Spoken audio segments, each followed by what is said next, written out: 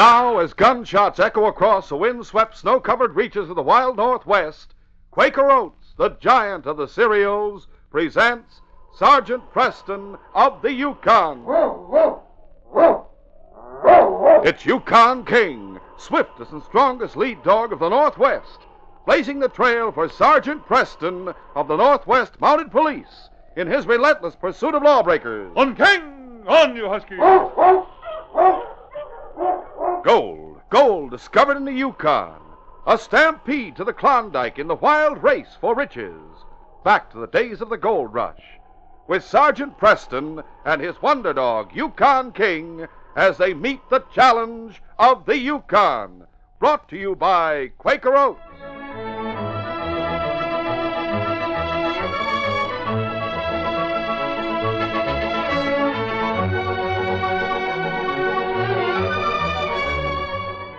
Old sourdough Jim McAllister was a very sick man, and he knew it.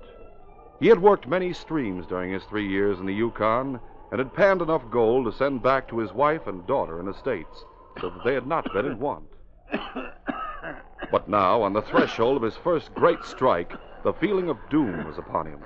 He had hit pay dirt, a seemingly endless vein of gold that promised fortune untold. But his sickness made all that seem dim.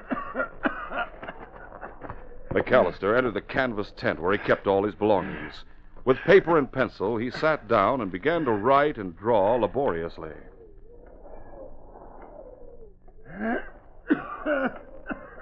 Jim McAllister almost collapsed as a new outburst of coughing convulsed him. When he'd recovered, the desire to get away from his diggings and to reach the town of Dawson became paramount in his mind.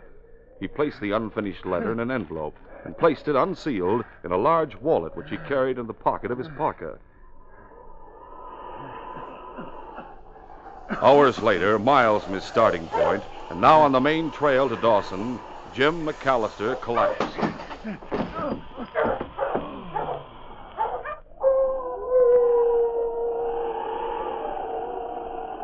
Clay Barnum and Joe Carter, after a summer and autumn of ill fortune in the gold fields, were heading south to Dawson when they saw through the driving snow a blur of off-color against the whiteness. Ho, ho, ho there! Ho there! Ho! They stopped their sled a short distance from the spot where Jim McAllister lay sprawled in the snow beside his wailing dogs. Clay Barnum bent over the old man. He felt his head, his pulse, and placed his hand inside the man's parka over his heart. Then Barnum stood erect. Hey, it's Jim McAllister. He's dead. Stabbed or shot? Huh? Oh, I don't think so. Well, I see.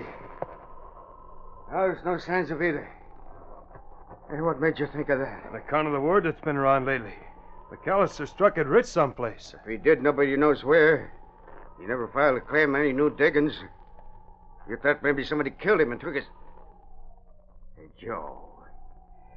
He seemed to be headed for Dawson. Maybe he had gold with him. What are you waiting for? Don't stand there. Let's go through his sled and clothes and see. All right. Barnum, going through McAllister's pockets, came upon the sourdough's wallet at the same moment that Carter found a bag of gold dust and nuggets in the sled. Carter jumped to his feet triumphantly. Hey, Clay, look. A poke full of gold, a lot of it. Hey, what do you got there? It's only a wallet. See what's in it. I'm going to. Hey, there's an envelope with a letter in it. It's to, let me see, to Mrs. James McAllister. Oh, his wife, huh? Wonder what he wrote to her about. Maybe... Hey, what's the matter? What are you whistling like that for? Hey, look, in a wallet. A picture of that girl. Hey, she's a Lulu, isn't she? Yeah. Hey, look close at that. Hey, doggone, Clay, you know what? This must be McAllister's daughter. Why, sure it is. Can't you see? It's signed Marion. And it says to Daddy with all my love. Intent on the picture in the wallet, both men neglected to hear the approaching sled and dog team until it loomed out of the storm and came to a stop. Hey, what? Clay, it's money. Quick. Let me see that bag of gold stick in your pocket. Yeah. Easy, King. Easy, boy. Oh, hello. Oh, it's you, Sergeant Preston. Hello, Bonham. Carter. What have we here? Jim McAllister, Sergeant. We just came upon him. He's dead. Yeah. McAllister dead? Oh, yes. No doubt about it. Poor fellow. Yeah, he was a nice old guy. He didn't like people That much. wallet in your hand and that letter, are they yours, Bonham? Huh? The wallet? Oh, these. No, they're, well, they were McAllister's. We were just looking through his stuff, just wondering if, well, you know. Yes, certainly. I know. Let me have them, please. The wallet? And the letter. The letter belonged to McAllister, too? Oh, yeah, it's to his wife. It wasn't sealed, so we were going to see it. If the letter was addressed to his wife, it wasn't meant for us to read. So I'll seal it now and send it to her when I arrive in Dawson. We'll continue our adventure in just a moment.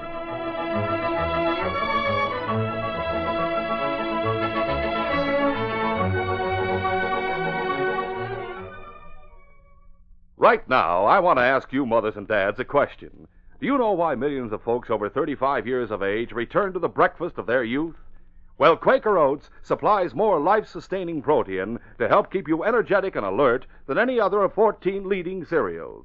Yes, a leading state university made this amazing test on 14 nationally known cereals, both hot and cold, of all shapes and kinds. And in the report published in Food Research, a nationally known scientific journal, Quaker Oats is first in life-giving protein. And remember, for all its energy and stamina value, a breakfast of Quaker Oats, milk, and sugar is only 218 calories. So mothers and dads, for youthful vitality over 35, for that happy, chipper feeling that goes with good nutrition, start eating creamy, delicious, hot Quaker Oats every morning. It costs less than a penny a serving and cooks in only 2.5 minutes. Tomorrow, get a package of Quaker Oats or Mother's Oats, which are the same.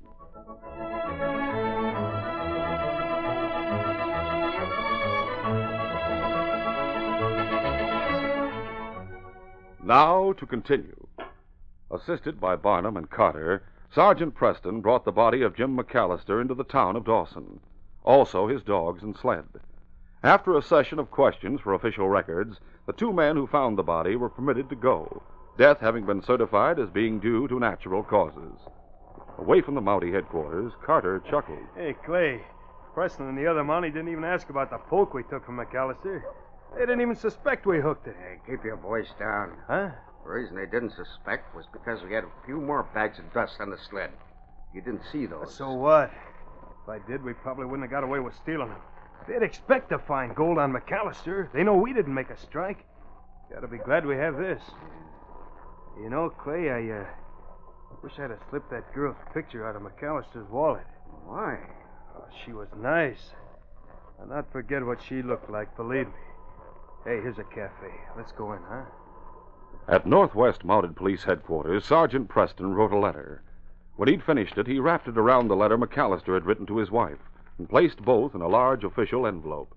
Then he sealed the envelope, rose from his chair, and walked to where Constable Harris had arranged the dead man's effects. Here you are, Harris.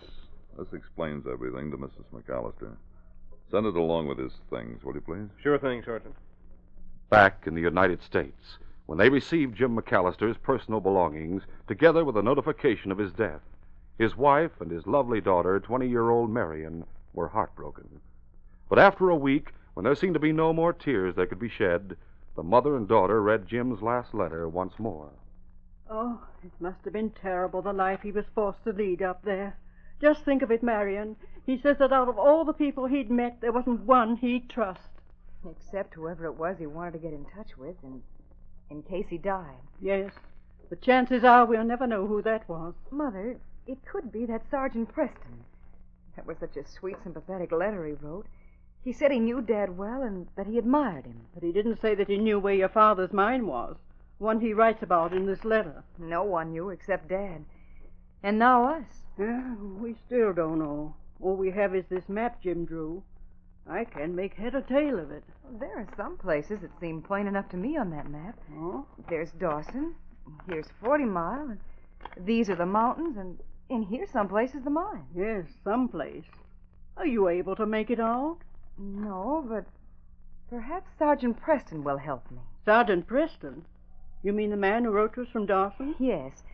I'm going to Dawson City, Mother. Now, just a moment, Marion. If you do go, remember what your father says here about not telling a single soul where the mine is located. And that means anyone. No, Mother, I'll never tell anyone what's on this map. I'll memorize it and keep it in my mind all the time. And when I get to Dawson City, I'll go see Sergeant Preston at once. Marion McAllister arrived in Skagway about a month later. then went by barge and dog sled to Dawson City, now teeming with men back from the gold fields for the winter.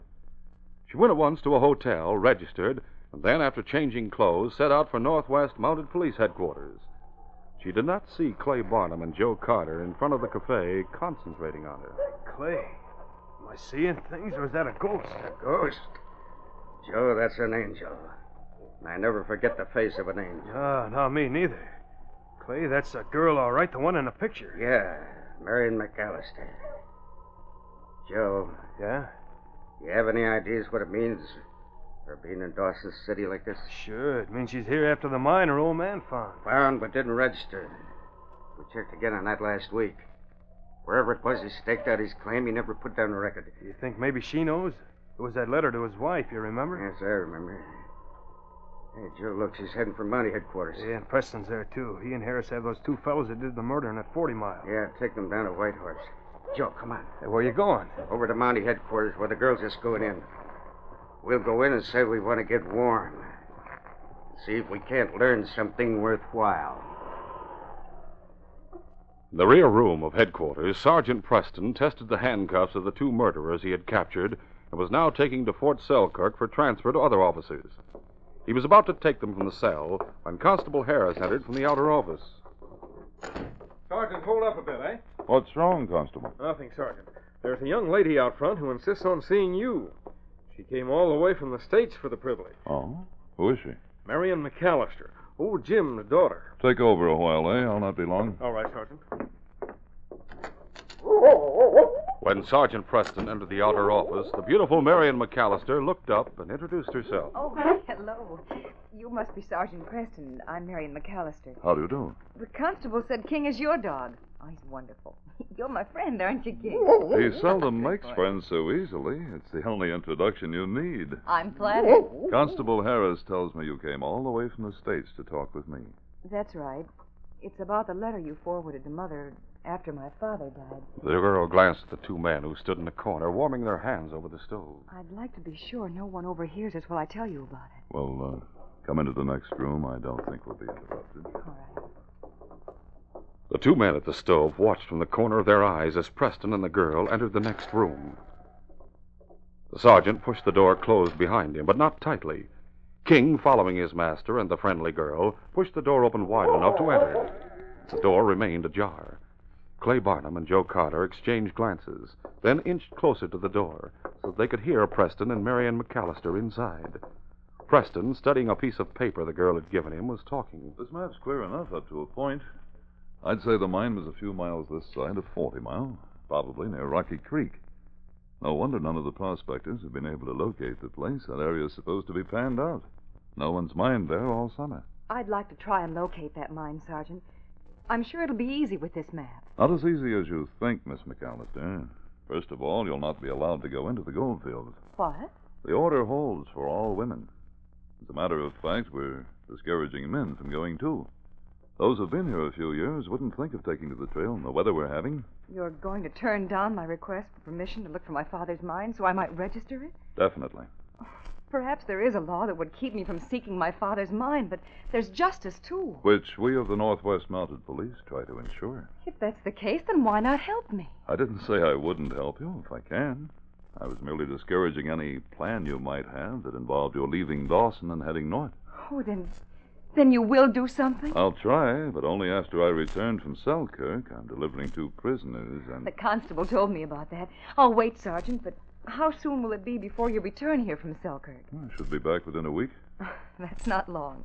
Not after the journey I've made to get here. Then I'll see you on my return. I'll do everything possible to assist you, Miss McAllister. If I can't do it personally, I'll find men who will. Men that even your father would trust. So, now if you'll pardon me, I'll get started. A few hours after Sergeant Preston had left for Fort Selkirk with his prisoners, Clay Barnum and Joe Carter sat at a corner table in a cafe talking. They had heard the greatest part of the conversation between Preston and Marion McAllister, and a plan had formed in their minds. The details were complete now, and the men prepared to act. Marion McAllister was greatly surprised next day when a clean-shaven and prepossessing young man came to her hotel room and introduced himself as a deputy from Sergeant Preston. My partner and I are always on special duty, never in uniform. That's why the sergeant told us to help you. I know he told you women are not... Carter, recalling the pertinent parts of the conversation he'd overheard between the girl and Preston, gave a great degree of authority to what he said.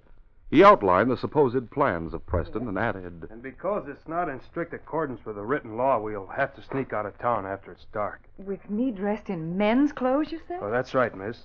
You couldn't very well wear any other kind in the weather we'll run into. I still don't understand. Sergeant Preston was so positive when he told me yesterday that I'd not be allowed to go on the search. Why, he said the law... The law bows before a beautiful woman, Miss McAllister. And don't forget, yesterday's not today. Sergeant Preston didn't realize that my partner and I would be in Dawson so soon. You'll be ready this evening, then? Yes, about 11. I'll have my clothes bought by then. Oh, but Mr. Carter... Oh, yes? I'm going to fulfill my father's last wishes. I'll keep the map. And only I shall give the instructions where to go, up to a point. Oh, we understand, miss. That's all right with us.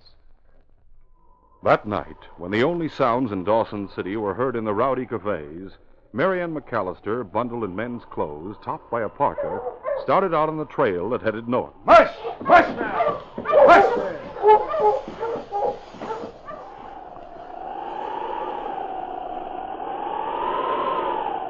The trio had been on the trail 4 days. The two crooks bided their time, showing great solicitude for the young woman at all times and protecting her whenever possible from the onslaughts of snow and wind. They led her to the spot where her father had been found dead, though never telling her it was they who had found him. Marion was heartened by their knowledge of the country. It's almost as if you were reading the map I have. If I judge rightly, we'll turn off somewhere a few miles north of here. Probably towards Rocky Creek. Why, that's right. You knew that? Well, your father did a lot of prospecting around there, miss. We'd see him often. This mine of his. Do you mind telling us where it is exactly? We must be near there now. It'll help us get you there if we know. I don't know where it is exactly. Didn't Sergeant Preston tell you that Daddy's map was blurred and not too detailed? Yes, but, well, we thought... Oh, that I was holding out on him because of what Daddy said? I wasn't, I assure you. Oh, yeah, sure. Well, we better get going. Right. Mush! Mush there! Mush there!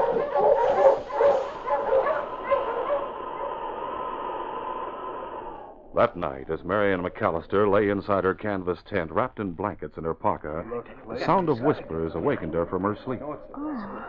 There was a tone about them that seemed to set off an alarm in her brain. She bent forward with her ear to the tent flap and listened. Joe Carter and Clay Barnum were ready to search Mary Ann McAllister's sled. I tell you, the mine has to be somewhere around here. I heard what Preston said when he was reading the map that day. All right. I don't believe that stuff she told us about not knowing where the exact spot is. That's why I want to look through her things. That's a waste of time, I tell you. She has the map on her somewhere. And I'm not going to give it to you. Oh, what? Well, now. You heard us talking? I did. You're not very smart, you two. And you're not very smart either, Miss McAllister. If you were, you wouldn't have busted out of your tent like you did. Come here. Keep away from me. Come near me and None of that, Curly. What do you got there? No. Well, a gun, huh? Give it back to me. Give it to Hold me. still. I'll give it to you. Shut up. Barnum grabbed the girl around the waist with his right arm and placed his left hand over her mouth. She's a real wildcat, listen, Joe. Get a rope and a sled. Right. We'll have to tie her hands and ankles. Come on, hold still. Easy now, miss. No one's going to hear you. We'll continue our adventure in just a moment.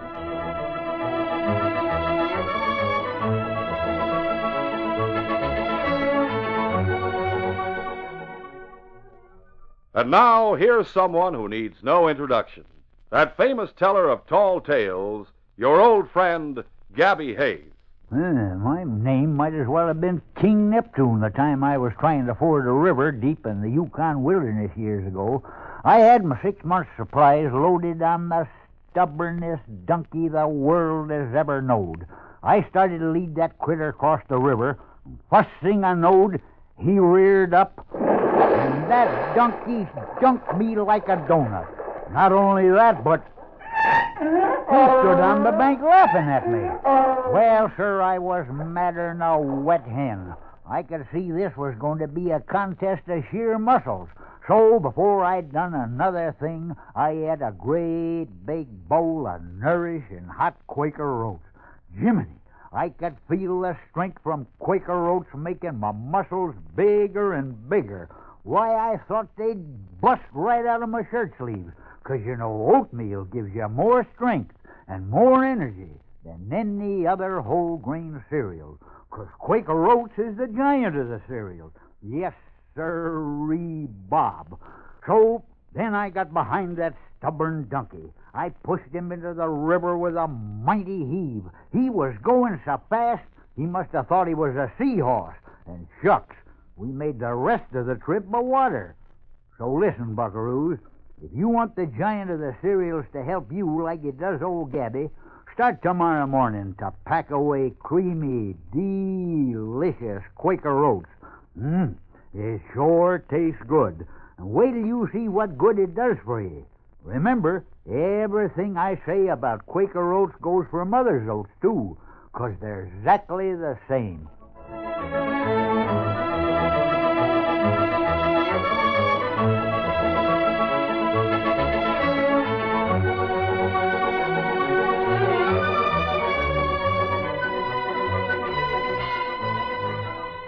Now to continue. Sergeant Preston arrived back from Fort Selkirk that evening, 2 days ahead of schedule. When he inquired for Marion McAllister at her hotel, the clerk gave him surprising information. She checked out, Sergeant, 4 days ago. Oh? Going back to the States, eh? No, I'm sure she hasn't. She bought herself some men's clothes, trail stuff, and took off with Joe Carter and Clay Barham. I saw him leave. Joe Carter was here? What'd he do? What'd he tell her? I have no idea. All I know is what I told you. Just 4 nights ago, she checked out and went north. I couldn't figure how she expected it. Hey, Sergeant! I can't wait, Pete. Thanks for the information. Less than an hour later, Sergeant Preston, with his huskies and sled ready, prepared to leave headquarters. King stood beside him as he spoke to Constable Harris. There's only one place they'd head, and that's up toward Rocky Creek, where her father's mine must be located. I don't understand it. Why would she leave with them if you told her to remain here? That's what I intend to find out. Going to keep on the trail till I catch up with them. King, up front, boy. All right, on King! On, you husky! Good luck, Sergeant.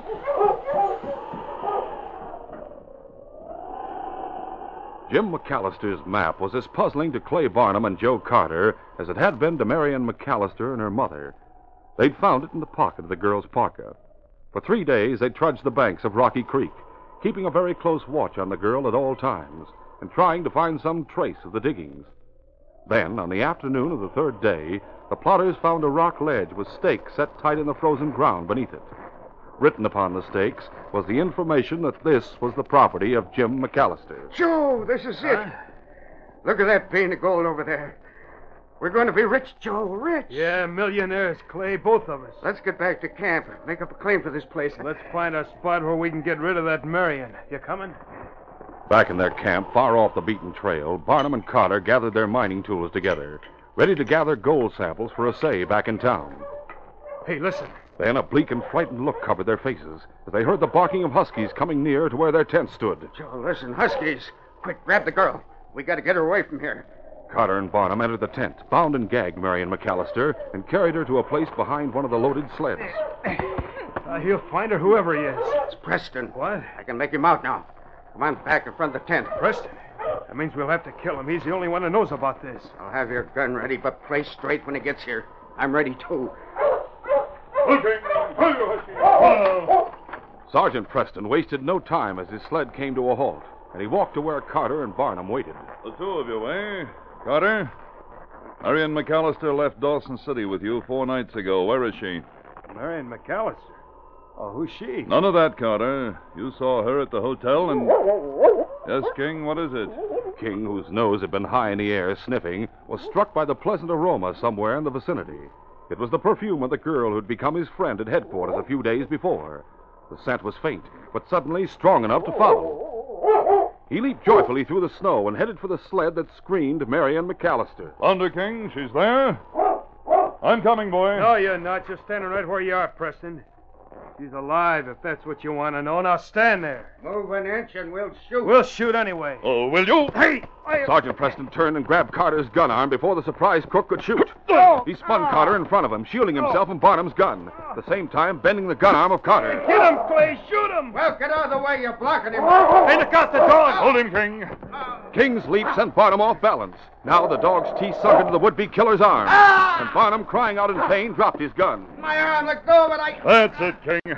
Now I'll concentrate on you, Carter. Get around here. That's it. No! Throw a gun, will you? All right, King. I'll take over now. Thanks, boy. My arm, Preston. Go. I'll handcuff you while I'm untying Miss McAllister. There. Should hold you. All right, King. Got him, boy. Preston went to the spot where the crooks had placed the girl. Quickly, he loosened the ropes that bound her and helped her to her feet. How do you feel, Miss McAllister? Oh, cold. Terribly cold, but I was too afraid to realize it until now. Sergeant, they were going to kill me. But they didn't. They'll never kill or threaten anyone again. Sergeant, I've got so much to tell you. Do that later, please. Right now, suppose you go into the tent and warm yourself. All right. Meanwhile, I'll get these men ready for the trip back to Dawson. Preston tied the two crooks hand and foot and placed them on his sled. Then he retraced their footsteps through the snow to the spot where they'd found the mine and noted its position for filing by the dead man's daughter. Then he returned to the tent. King, wagging his tail, waited with the girl, now surprisingly recovered from her ordeal. Sergeant, you found it, didn't you? The mine, I mean? Yes, Miss McAllister. And I'm glad I found you. You'll be able to file your claim now, arrange for having it worked, and get back to your mother in the States. What? Is that the only reason you're glad you found me? I'm afraid it will have to be, Miss McAllister. This is one time. I wish it could be otherwise, but the Code of the Northwest Mounted Police says we must accomplish our mission and report for a new assignment. Oh. We finish by getting our man. In this instance, two of them, and when I get them back to Dawson and into a cell, this case will be closed.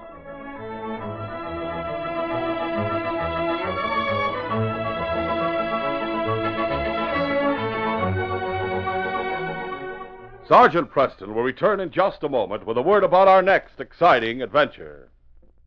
This is your friend Aunt Jemima suggesting for breakfast, for lunch, or for supper, serve Aunt Jemima pancakes.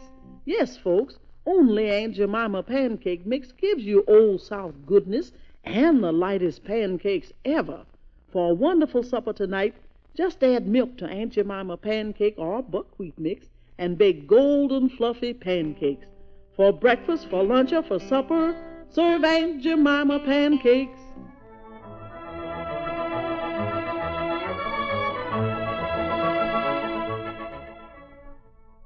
Be careful. Help stop accidents.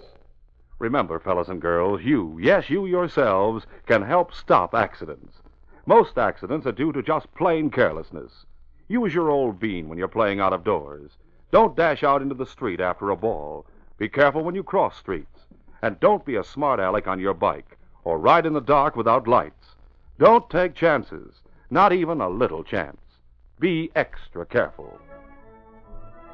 And now, here is Sergeant Preston. Sergeant Preston reporting for duty, Inspector. There's been a shooting, Sergeant. Get over to the Palace Hotel as soon as you can. Any details, sir? It's Luke Devlin who's been shot, and we suspect that his own gang has turned against him. You'll be dealing with the worst roughnecks in the territory, and I must warn you to watch your step. Are the inspector's suspicions correct?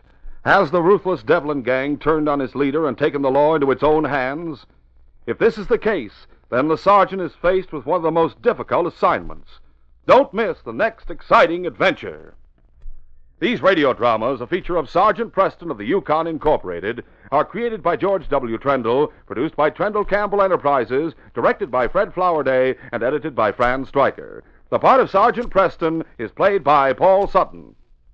Sergeant Preston of the Yukon is brought to you every Sunday at this same time by Quaker Oats, the giant of the cereals.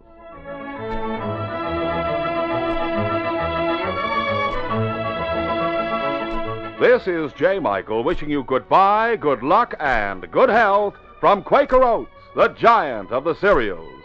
So long. This is the Mutual Broadcasting System.